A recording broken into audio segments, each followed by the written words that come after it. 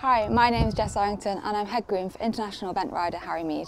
It's good fun and hard work pays off. It's not a very glamorous job. We work long hours, the weather's not very nice. I love the horses. That's what gets me up in the morning. Spend all day, every day with them. I care about them. People don't realise how much effort goes into, behind the scenes. There are always two sides to a medal. One side is a rider, the other side is a groom. We do all the day-to-day hard graft. My role is to basically tack them up for Harry, and it's just sort of like a conveyor belt, and we just keep on rolling, and Harry rides most of the horses every day.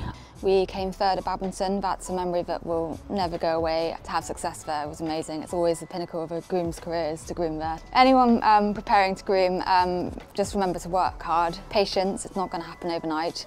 Arrived at Harry's with no experience really.